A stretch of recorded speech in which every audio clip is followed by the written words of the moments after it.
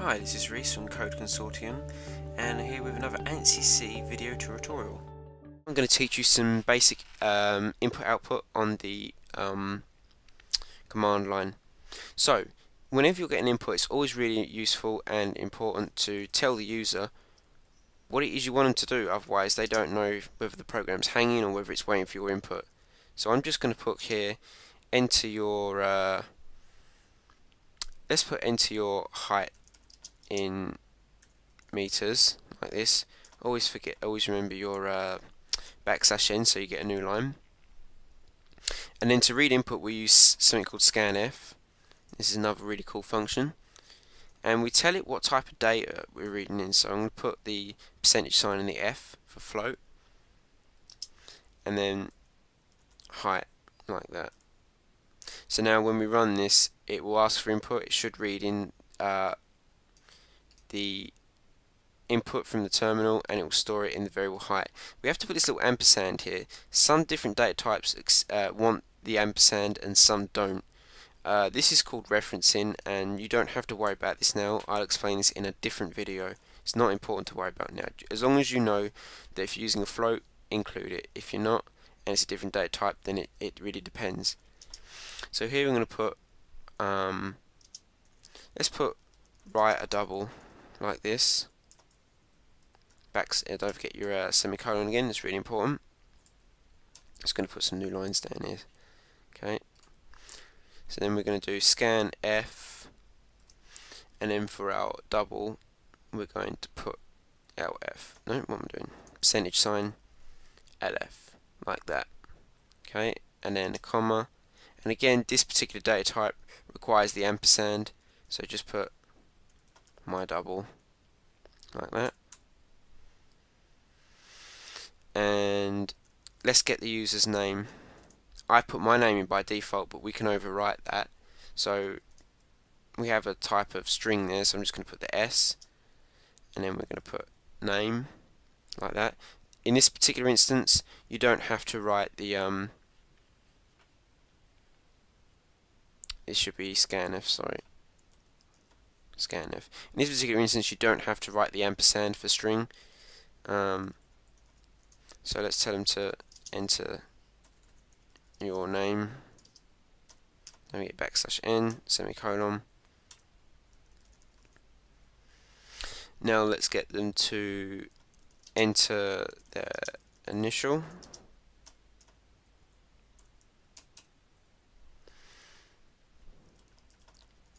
So we put scanf. Now, when we get in the initial, we're going to tell it to get a type string. Now, a char only accepts one character. If you go over that, usually you'll get an error, but I'm pretty sure that scanf handles this problem for you. So we don't have to worry about that too much. This data type does again require the ampersand, so just put that there and put initial, semicolon. And then what should we do? What variables we go left? Oh, we had age, didn't we? Yeah. So let's put printf, enter your age, \n, scanf. That was an integer, so we'll take type I, and then we'll put age. That actually requires the ampersand because it's an integer. So integers, floats, and doubles require the ampersand. If you're typing a string, you don't need the ampersand, but if you're taking a char in, then because you're specifying, because it's a char, you do have to have the ampersand, even though it says that it's essentially a type of string. It's probably a bit confusing this time, but don't worry, because the initial's only taking one character, this is taking many. So this is more like a string, and this is really just a char. So now we should output what we got. So let's put a new line there before we start. So we put your name is, that's a string, and your age is, that's an integer, and you are, and we'll put what was the height is a float, so we'll put F and put meters tall, like so. \n to get a new line. And what other things did we take in? We've got the age, height. So the only thing we haven't put output now is initial. So we'll put that here, print F, so we get a nice new line. Your initial is, that's a char, and then we put, and you typed a double, and then just put F for now. I'll show you something else about that. Right, so now we just got to go back here and fill in these variables here. So name here, then age was the second one, then the last was height, and then that was everything for that one. This line, just include my semicolon there in case I forget that.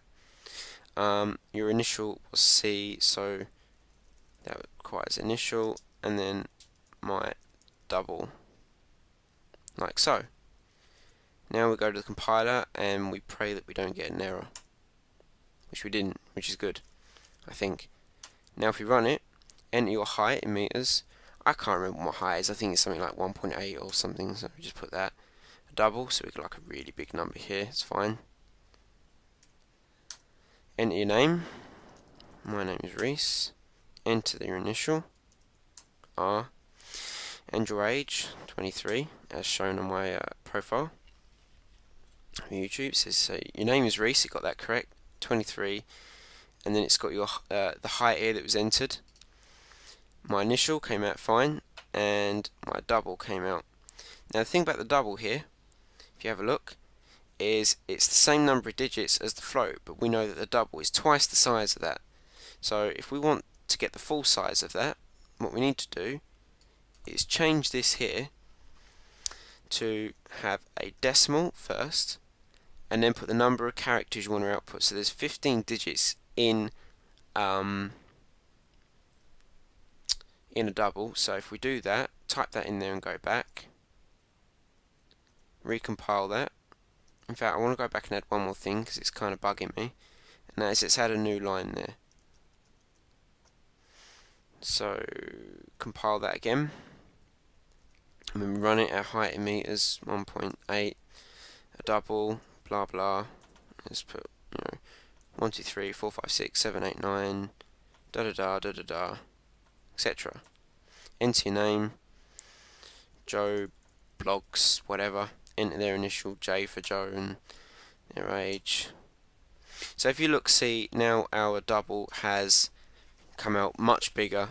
We're getting really the full size of the double now, because as you know, as stated, the double is twice the size of a float. So I hope that's been helpful so far in helping you understand getting some basic input and output. There are other methods of doing input, and there are other methods of doing output.